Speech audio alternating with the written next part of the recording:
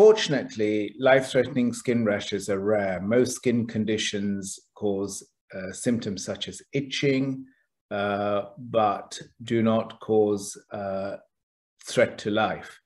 There are some rare conditions that do, and I think the ones that come to mind in a hospital setting are things like toxic epidermal necrolysis, which is known as TEN. And this is a condition where there's an exfoliative peeling of the entire body surface.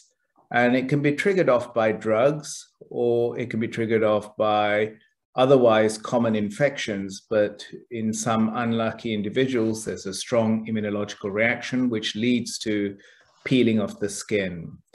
Also comes to mind is, of course, particularly in children, meningitis. It's something that the lay public are more familiar with. This is a bacterial infection that manifests itself as a coppery rash on the body, or a maculopapular rash, which is somewhat like a measles rash. And this can be a life-threatening condition unless treated rapidly. And fortunately, there is a very effective treatment in the form of penicillin, which has been around for over half a century. I think in both cases, it really depends on how much of the body surface is affected by the rash. So you should think that severe skin rashes are somewhat like having a burn. If large areas of the body are involved, then you're going to get systemic problems such as loss of fluid, problems with thermoregulation, maintaining your body temperature, and possibly secondary infection, which can be life-threatening in its own right.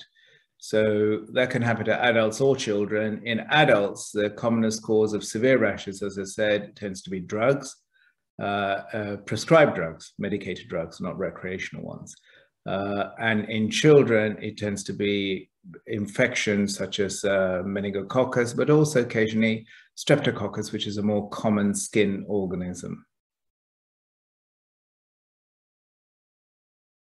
In terms of serious skin rashes, the elderly are probably more susceptible because they have less ability to deal with the consequences of a widespread skin rash. The consequences tend to be caused by fluid loss and regulation of temperature and regulation of body fluids by the cardiac pump. And older people who have multiple comorbidities will struggle to host a response to widespread skin inflammation. There's patients who are immunocompromised either because of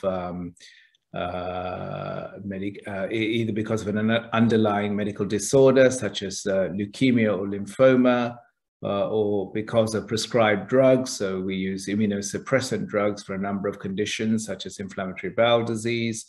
And these patients are going to be more susceptible to a infection which causes skin symptoms.